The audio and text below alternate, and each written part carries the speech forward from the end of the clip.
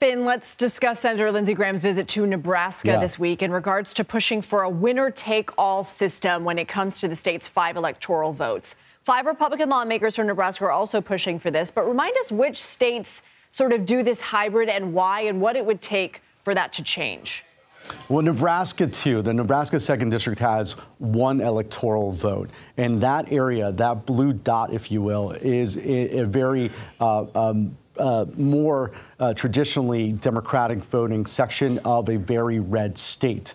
But that 1 electoral vote is part of one of the paths to 270 on the electoral map for the Harris campaign. And if it is a close race, and then we do see in the polling data that we've seen this week in these key battleground states, it could, I want to emphasize could, come down to 1 electoral vote. Therefore, by changing that, by eradicating, if you will, that 1 blue dot, that 1 electoral vote, it gives the Republicans and Trump an advantage on that map.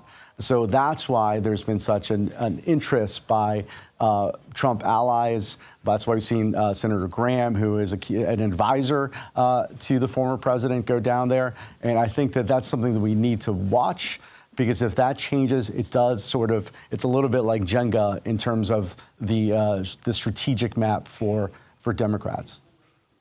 Finn Gomez, thank you. Thank you.